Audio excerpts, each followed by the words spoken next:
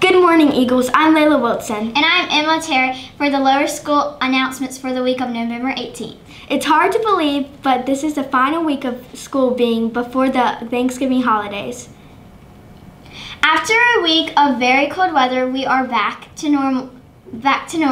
Temperatures for this week of year, the week should have highs in the 60s and lows in the 40s with very little chance of rain. Right now, the forecast for Thanksgiving week is temperatures in the 50s and in the 60s, with rain for the most of the week. We are still collecting items for the Key Club's annual food drive. Each year, the Stratford community collects canned and boxed foods items to help stock the shelves of Macon Outreach and make sure that many of those less fortunate in our community have access to food. You may bring in items until Tuesday, November 19th.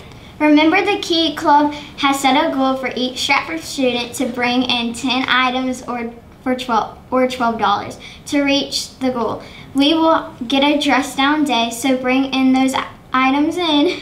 The character focus of the week of the month is November is compassion. Last week World Kindness Day. Thanks to Ms. Chaffa for getting the great Be the Eye and Kind banner that is hanging in the hallways of Ms. Holly's room. We know you'll be striving to be kind each and every day. We hope you have a wonderful Thanksgiving when we return with the days of the school until the Winter Fest holiday program, and then we will get out for Christmas and the winter holidays. Thanks for tuning in and have a great week, Eagles.